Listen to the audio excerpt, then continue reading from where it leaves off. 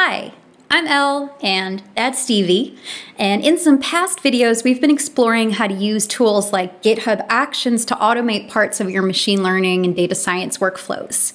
We've mostly used Python plus the CML library to report data viz and model metrics in GitHub. But you can use this approach with lots of languages, not just Python, and today I want to cover R.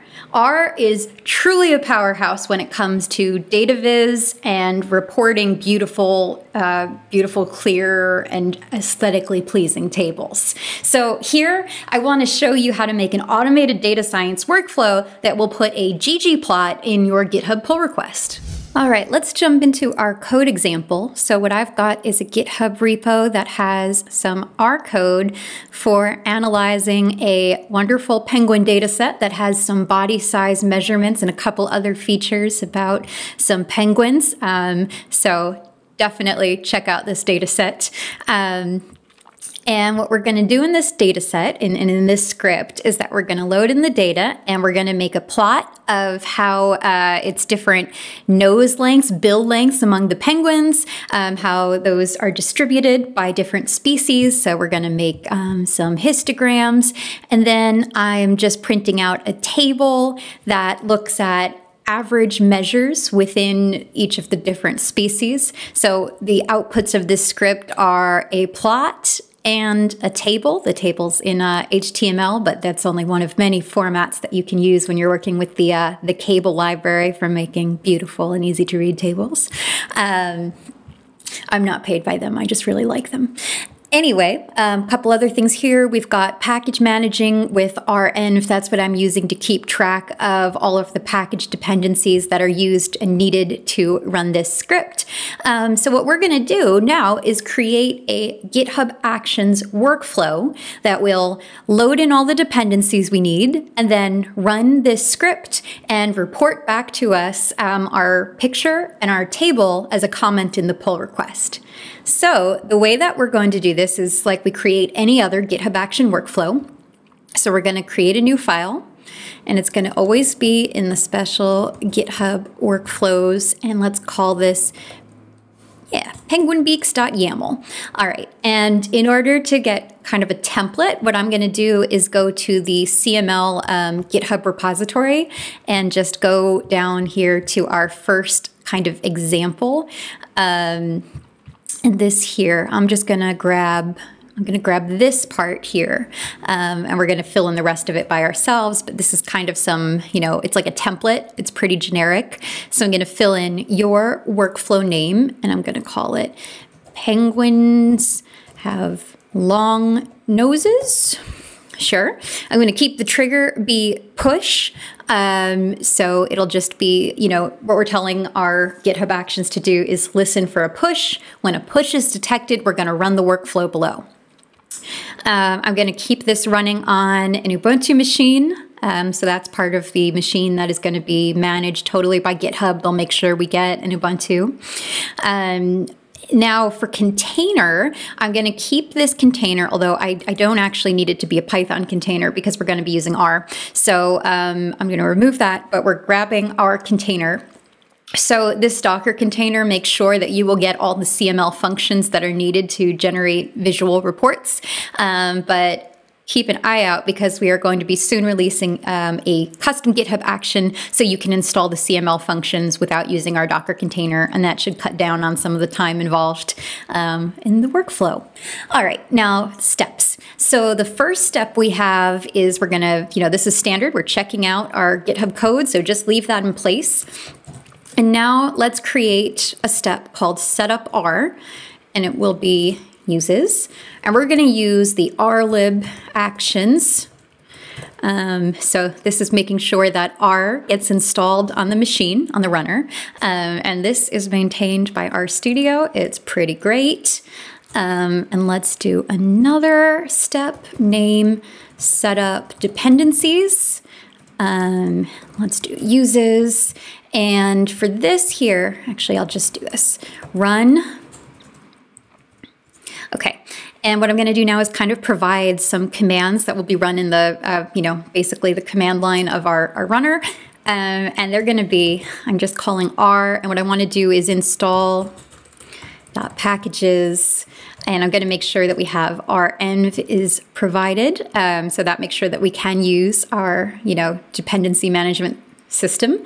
And the next one will be R and run renv restore, and that will recreate the environment indicated on our renv.lock file so that we have all of the dependencies, all the libraries ready to go, and we won't get an error that says like no library named ggplot2 found.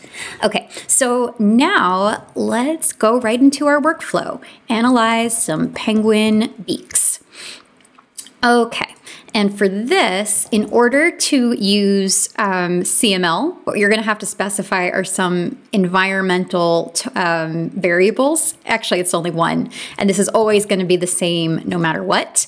You will have secrets.github token, and by always the same no matter what, I mean anytime you're using the CML functions, you want to provide this value called repo token, and this is actually something that comes defined with your GitHub repository, so you don't actually have to set this. Just if nothing I say makes sense, it's fine. Just make sure this line of code is here.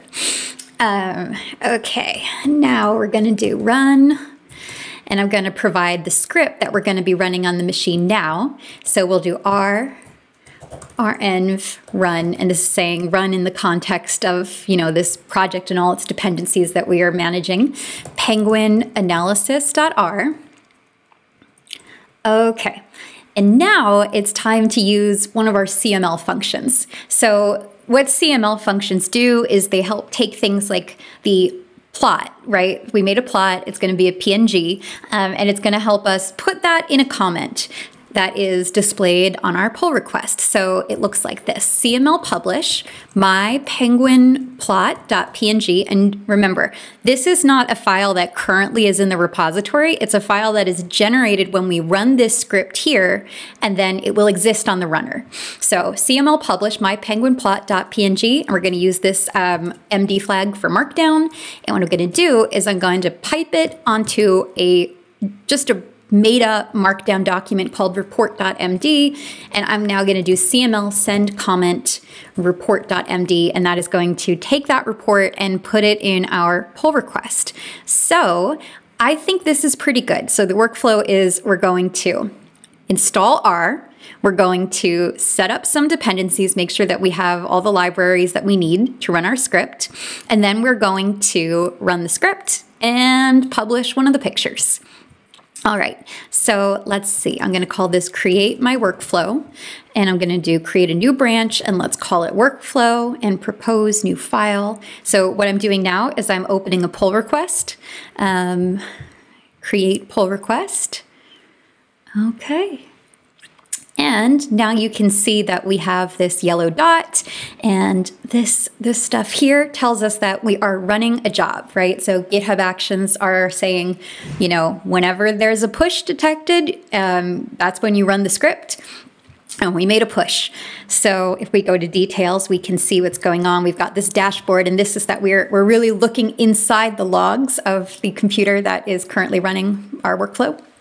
So we did the setup, we're initializing the container. This step always takes a little bit because we're pulling a Docker container. Then we're going to set up our dependencies, analyze some penguins, and stop containers.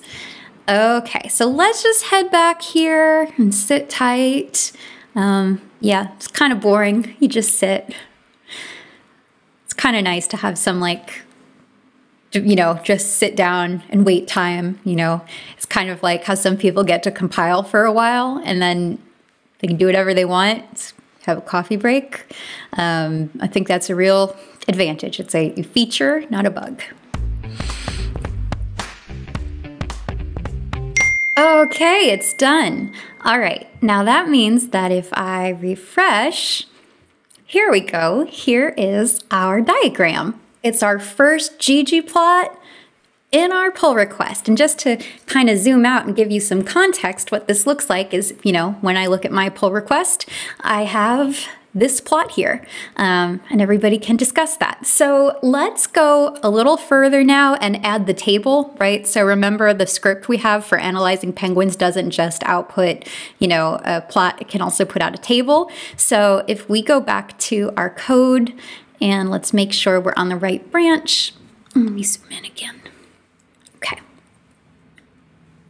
Here we go. And let's go onto our workflow file again and edit.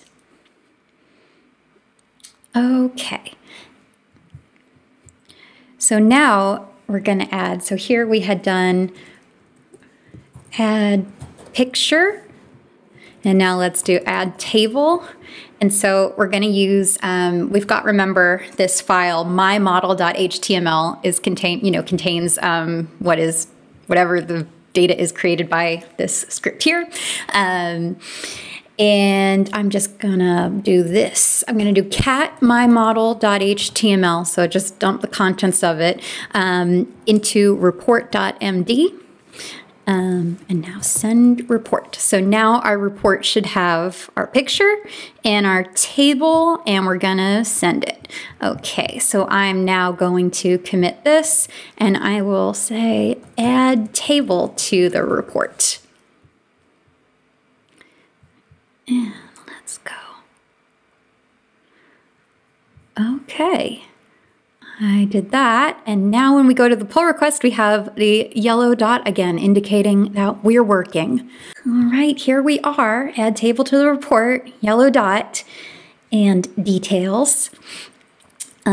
Here we go, running the workflow again. It's gonna run every time from scratch. So it takes a little bit of time because of what you're doing is you're completely creating, setting up R, installing the packages that our script depends on, and then running the script itself.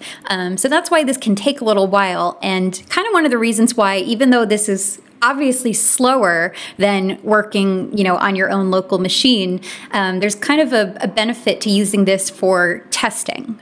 So, maybe you make something locally and then you want to check, will it run and create similar results in this highly constrained environment where, it's pretty trivial to recreate the software environment, the infrastructure, so what type of machine is running your computer, running your workflow, as well as all the code. So it's kind of like some extra engineering rigor at the expense of the time taken to produce the result. So, it's kind of a trade-off. And so, you have to be strategic about where this fits in your workflow. But I do think for collaborative projects, and especially, the longer your data scales, the bigger your data, the more complex, I think that there's some real benefit to automating some of your tests or some of your reporting to happen inside GitHub. Oh, and friendly reminder that all of this can also be done in GitLab, and we recently released Bitbucket. So Bitbucket support Bitbucket Cloud, not Bitbucket Server. Those are, turns out, quite different products, but you can check out our Bitbucket Cloud support. All right, okay, we'll just sit here now and wait.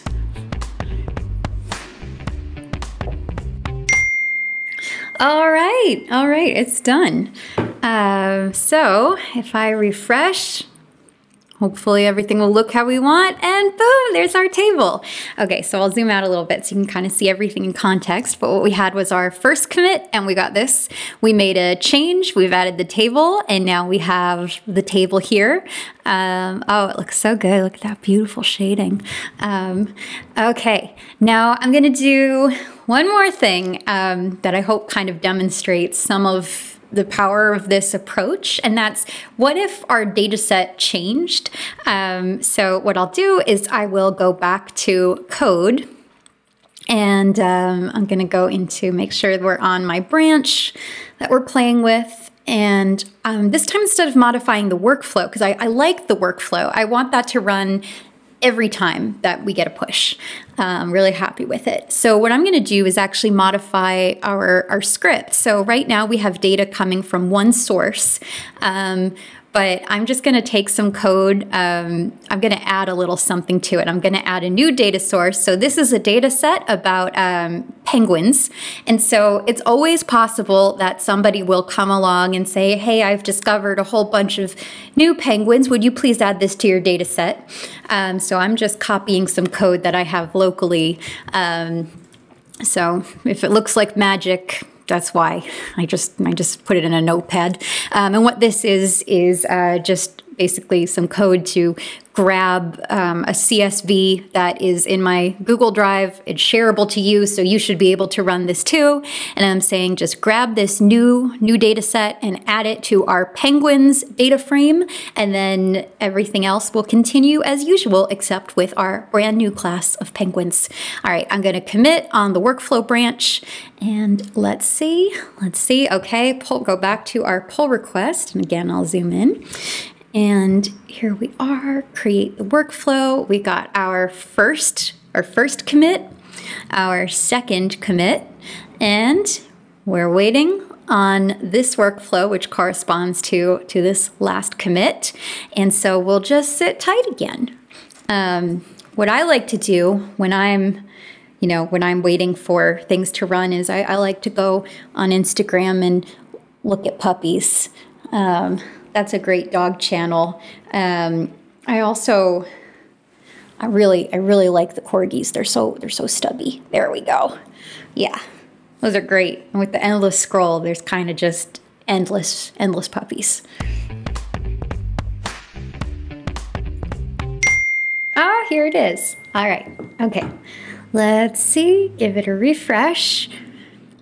We know it runs because we got the green check, and we would have gotten a horrible red X if we didn't. Okay, here it is. So here's our plot now with our new species of penguin, DV, which, as you can see, has a very short nose and hence is down here. But the real magic is that we have this ggplot, we have this table, and now it will happen in our pull request every time we push. So I'll say, great, I love this, let's merge. And then the next time I get a change in my data set, or I'm doing some work on my modeling, or maybe I come up with a new plot that I want to have kind of as a diagnostic, then I'll create a pull request and I can do this again. All right. Thanks for watching. If you thought this was interesting, then check out more of the GitHub Actions for R library, which I'll link to below. And as always, I would love to hear your ideas, any pain points or suggestions that you get for automating with any of the tools that we looked at here, and specifically in the R language. So thanks for now, and we'll catch you later.